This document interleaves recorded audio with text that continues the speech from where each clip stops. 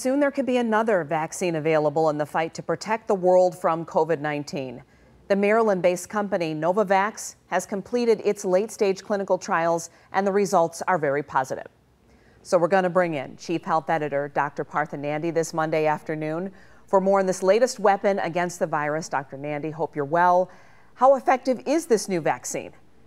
Afternoon, Glenda. You know, Novavax says its vaccine is safe and slightly more than 90% effective overall against COVID-19. In addition, the vaccine provided 100% protection. This is great against moderate and severe COVID-19 cases. And it was about 93% effective against several variants. The results come from the company's phase 3 trial, Glenda, which involved nearly 30,000 people in the U.S. and Mexico. Some participants were given a placebo. The others received the vaccine. There were 63 COVID cases that emerged from the placebo group, but only 14 mild cases from the vaccine group. So good news there. Here's some more information about the Novavax vaccine.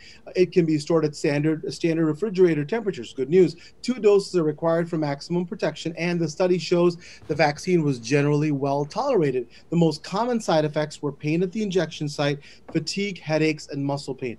Of course, these are the same symptoms associated with the other vaccines by Pfizer, Moderna, and Johnson & Johnson.